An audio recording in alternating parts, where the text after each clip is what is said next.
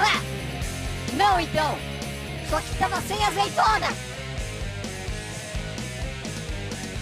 E azeitona sem caroço ainda. Ah, meu Deus. Deixa eu falar com a Lara, antes de continuar o papo do mercado aqui. Lara Mota, era bacalhau Gomes de Sá mesmo? Bom dia. Era sim, era sim. Bom dia, Kelly. Bom dia, bom dia pra todo mundo. Não era não, viu? Era um raviolone de mignon. Espetacular. Ai, que delícia. Com vinho argentino. Aliás, eu tô sabendo já que você quer me perguntar alguma coisa de um argentino também, né? É, exatamente. Boa, exatamente. A gente quer saber. É, você viu aqui, ó, tem toda uma dobradinha, meu filho. Tá escrito no chão isso aí, hein? A gente quer saber da maior preocupação agora da torcida do Furacão, né? Depois da saída do Marco Ruben. E aí, quem vai substituir o cara? Tem algum nome já, Lara? Bom dia.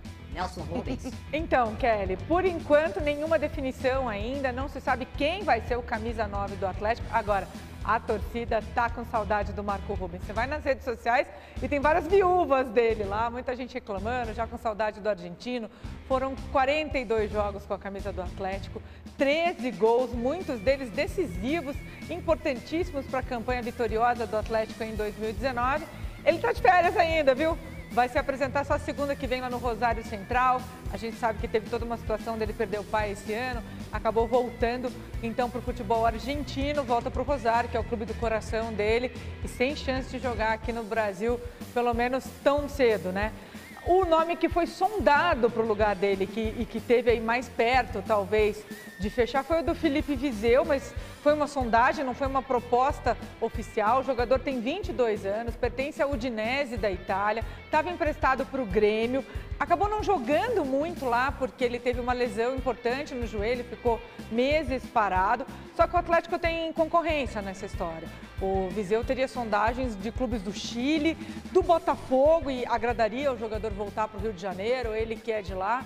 Então, nada definido ainda, a camisa 9 segue sem dono e a torcida, claro, gostaria que o Marco Ruben permanecesse, não foi possível, então vamos ver quem vai aparecer e quem vai ser o goleador, o matador do Atlético nessa temporada, Kelly. Querem fazer a brincadeira do Marco Ruben? Eu falo Marco, vocês falam Ruben, querem não? Ai, meu, vamos lá? Vamos então, vai lá. É assim, Lara, eu falo Marco, vocês falam Ruben, tá bom?